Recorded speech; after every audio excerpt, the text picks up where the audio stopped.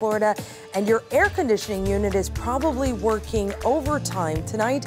10 Tampa Bay's Miranda Parnell spoke to an HVAC expert about the importance of maintaining your unit before supply shortages leave you stuck in the heat. When it's summertime in Florida, this is the sound of relief. It's been a hot summer. While many hope to find a breeze by the water, AC experts helping people cool down indoors like Mr. No Sweat say. I've been sweating so the customers don't have to.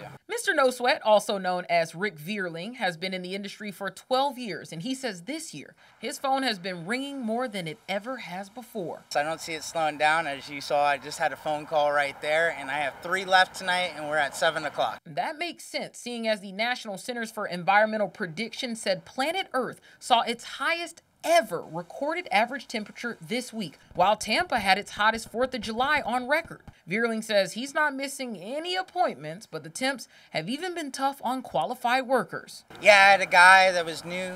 Today was his first day, and he came to me at lunch and said he couldn't take the heat, so I sent him home. Vierling says you may want to make sure your unit is checked out before you have an issue, because part shortages may leave you sweating if you wait until you have a unit breakdown. All across the industry, you're seeing parts are delayed, or it's taking 2 to 3 weeks, which 2 to 3 weeks in Florida, people are like, He says they've been seeing a lot of breakdowns due to improper installation, and that you want to make sure your windows, attic installation, and ductwork are all maintained. And even though he sweated through 3 t-shirts and is on a 14-hour day, I'm still answering the phone. I'm coming.